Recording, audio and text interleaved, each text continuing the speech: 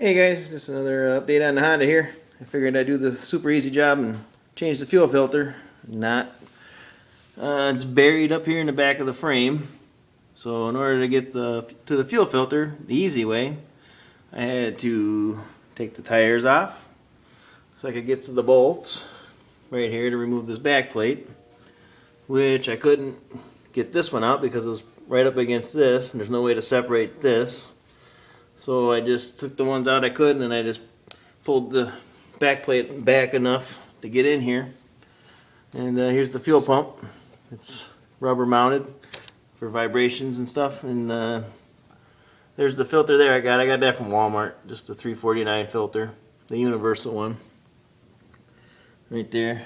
Here's the old one. I'm glad I changed it. It was looking pretty bad. So yeah guys, just wanted to give you another update here. Got the fuel filter changed, so that should be the last thing I need to do to this old girl. It should be ready to go, so yeah, I thought that was pretty neat. I had to show you just this, simple fuel filter on like a regular tractor like this, or even that, or right out in the front, but this one's buried up under here. But this little fuel pump's pretty cool. I like that.